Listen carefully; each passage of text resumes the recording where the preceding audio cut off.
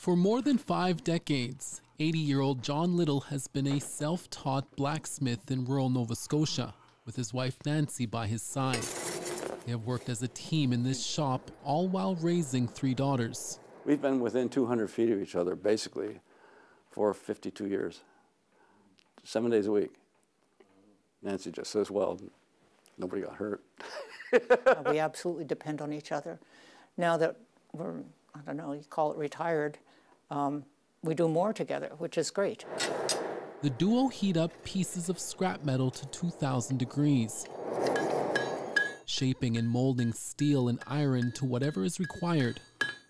Little admits it's this sound and brute force that got him hooked in the first place.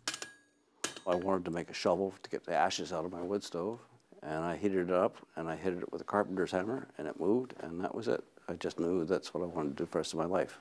The couple started out making boat anchors and household structures for neighbors before embarking down a more artistic path. I got interested in more decorative and sculptural things, and then the biggest craziness was getting involved in making sound.